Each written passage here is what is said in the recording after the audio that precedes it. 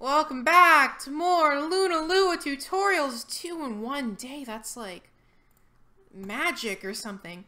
Alright, so this time we're going to cover the data class. It's a pretty important thing. Basically makes your levels better if you have collectibles. A lot less frustrating stuff. You can do a bunch of neat stuff. So let's just get started. First thing you have to do, you have to actually create the data. Normally you can just do my data equals data, and data being the function that creates it. But typically you want to instead load an API called Encrypt. Gotta make sure I spell it right. And what this will do is that it will just screw up your data file and make it unreadable, because otherwise people will just be able to go inside your save file and just modify all the values and screw stuff up. So instead, now you just have to do local, I'll just go with my data, encrypt.data, and that'll just encrypt it. So there are a couple arguments to the data class. We've got main one, you have data level, data world, and data global. So for this example, I'm just going to do data level. The argument basically just affects where it'll save the file. Level will save it inside the custom graphics folder. World will save it inside of the episode folder for wherever your level is. And global will save it inside the worlds folder. So global could be accessed by all episodes, world could be accessed by all levels in your episode, level just that level in particular. A couple other arguments here. You have section name, which to be honest I'm not really sure what exactly it does, and use save slot.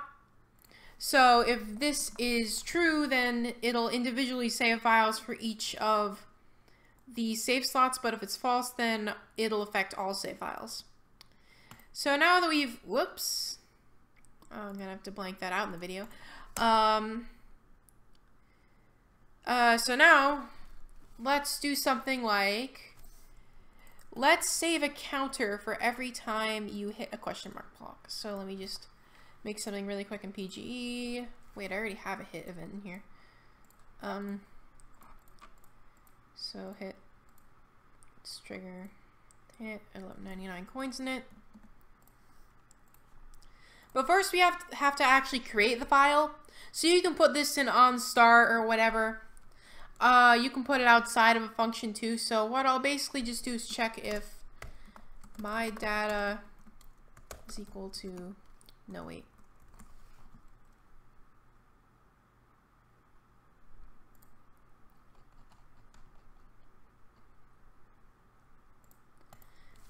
Check if my data get, we'll just call it coin count, sure, is equal to nil then. So now you just do all your data stuff. So there are basically three functions you use for data: get, set, and save. So using get will obviously just allow you to check what your data for the specific variable is. Set will just change what the value is, and save will actually save it. If you don't have save in, obviously it won't save at all. So since coin count is nil, then we're just gonna set it, whoops, to be 1, and then save the data. So now function on event,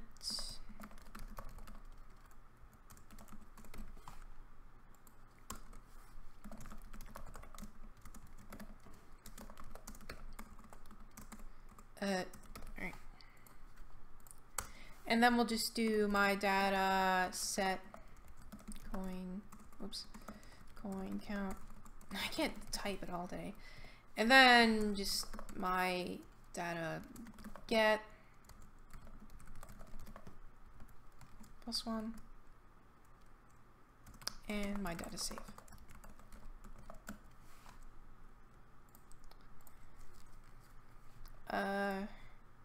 Save this. Open it. Again. Come on.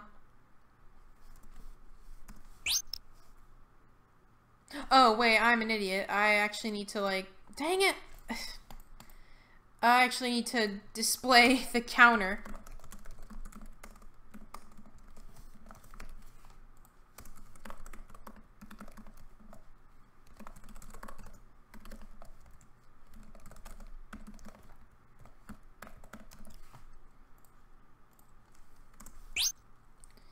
Alright. So it's at 1 because it set it to 1 over here. So now, there we go. Now it's increasing the counter. Thanks, SMBX. Every time you hit the block. And now just exit and save, and it's at 7. So there you go. And you can just combine that with anything like on NPC kill and hiding layers and stuff, which I'll cover in another video, to save your collectibles or show a layer if you've like completed a level or something. Tons of different possibilities with this.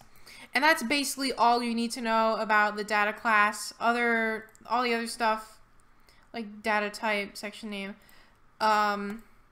it's all a bunch of stuff that you'll probably not need. But there's one extra thing to cover. So, just gotta go and delete the save, which is proving a lot more trouble than it should be because my computer doesn't work half the time. I know my computer's being garbage today. But instead, let's make this episode wide. So I have another test level in here.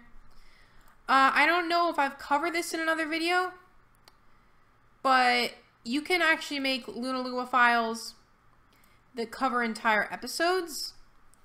So instead of LunaDLL.lua, you're going to call this LunaWorld.lua. If I cover this already in another video, then feel free to call me a butt. And I'm probably opening a can of worms with this. Yes, I want to replace that. Okay, now I have LunaWorld.lua. So now I deleted my file, so I'm just gonna move all of this over to LunaWorld.lua. Save that. And change this to data.world. But now, we want to change up a few things. In order to make this accessible in all of the levels of the episode, you want to put _G, put this in brackets and quotations. This will just make it global, and it'll be able to be accessed by all the LunaLua files you could ever dream of. And by that, I mean all the ones in the episode. So now... Oh, this isn't gonna draw the counter, but...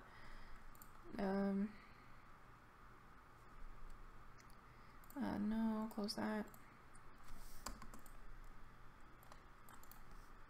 Oh, wait, no, that's not what I want to do. So in case I'll just put my counter in here.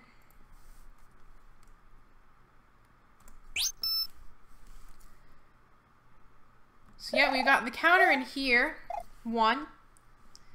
And so now we'll just hop into my regular Lua testing level.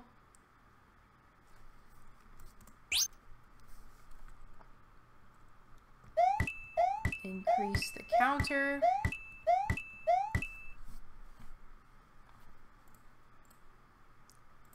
And we'll hop into the other test level. And there you go. So that's basically all you need to know about the data class. Data. And just, there you go. Just do whatever that you want with it. You can save collectibles or level completion variables or whatever. You can do anything. I believe in you.